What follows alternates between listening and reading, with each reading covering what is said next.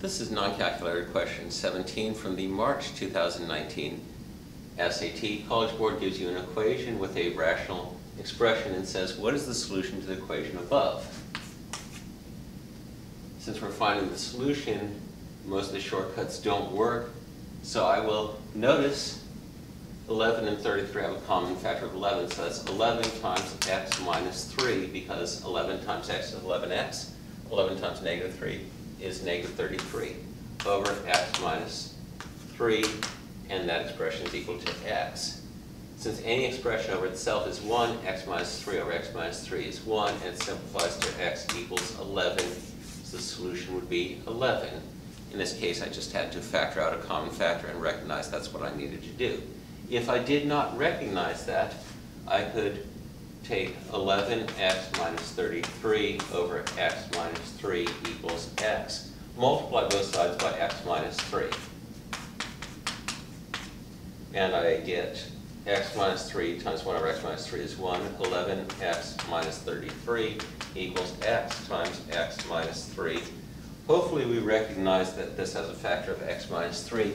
If not, I can distribute 11x minus 33 equals x squared minus 3x.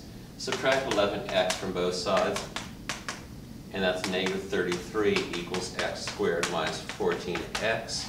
Add 33 to both sides, and that gives me 0 equals x squared minus 14x plus 33.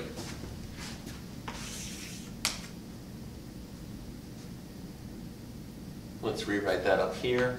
X squared minus 14x plus 33 equals 0. And to solve a quadratic, I'm either going to factor or use the quadratic formula. In this case, I'll definitely try factoring first. My factors start with x. They're both in minus because the final constant is positive and the middle term is negative. I need two numbers. Their product is 33 and their sum is 14, so that would be 3 and 11. So this product is 0, either x minus 3 equals 0, meaning x equals positive 3. But that does not work here because if x equals 3, my denominator is 3 minus 3, which is 0, and I'm not allowed to divide by 0. Or x minus 11 equals 0, so x equals positive 11. And that would be my answer. It is much easier to solve this by factoring the numerator than it is by multiplying both sides by x minus 3, essentially cross-multiplying. But both methods work. Come back soon for my next math video. With math, there's always more.